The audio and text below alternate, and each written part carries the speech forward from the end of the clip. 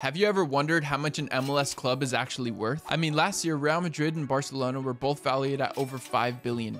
And more recently, Sportico valued Manchester United at $5.95 billion. So how does the most valuable MLS club compare? Well, having just won the MLS Cup, LAFC is the most valuable franchise in the league at $900 million. Now, although that's significantly less than the most valuable teams in Europe, that puts them 7th overall in the Premier League, above West Ham. But the most interesting comparison to make is actually the least most valuable team. See, in the Premier League, Bournemouth are valued at just $145 million. Then you have Nottingham Forest, Brentford, Brighton, but the comparison doesn't actually get real until you move up all the way to Leeds. They're valued at $380 million, which is still less than the least valuable team in the MLS. So Europe definitely have the most valuable teams, but the difference between top and bottom is far less in the MLS.